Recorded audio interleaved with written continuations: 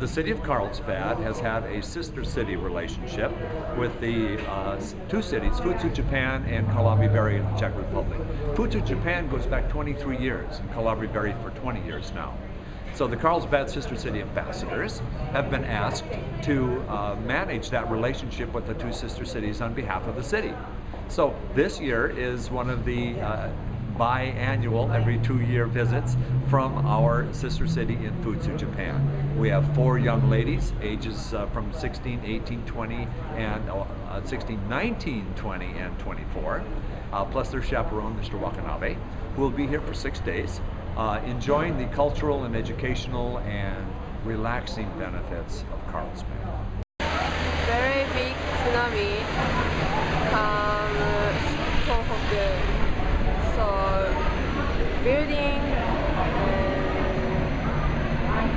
building broken. Were you scared? Very scared. Yes. So what's happening in Japan right now? Yeah, after that big earthquake, my town was safety, but in Japan, in north area, they were suffering. The people are suffering now.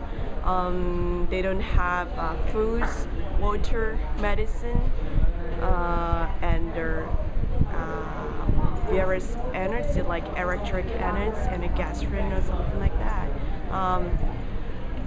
Now, after big earthquake, children, there are small earthquake many times, and children are every time cry, and oh my God, I was also really afraid of that. Yeah, I'm sorry. Yeah, that's okay. This is your first time here in the States? Yeah. And also, it's the first time to have an interview. Oh, good! And what, oh my God! What are your plans while you're here? To go to Carlsbad city office, and I don't know, maybe go to San Diego Zoo or something like that, and go to Legoland. Yeah, maybe, and go to maybe parks and the beach or something like.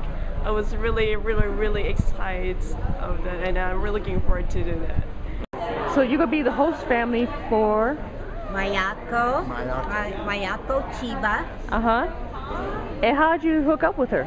Well, we saw an ad in the paper about the opportunity, and we had lived in Japan 40 years ago, and we had visited again in 1990.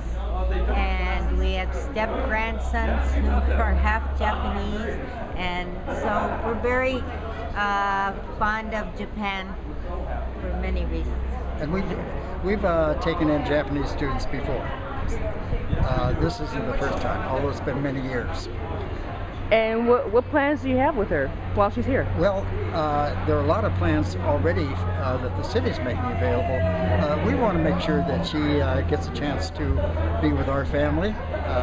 Sunday, we're having our grandson's 19th-year-old birthday party at our daughter's house, and there's going to be a big crowd there. So we want to make sure she's there. And we have a lot of other things, like maybe going to the beach and the theater. Yeah.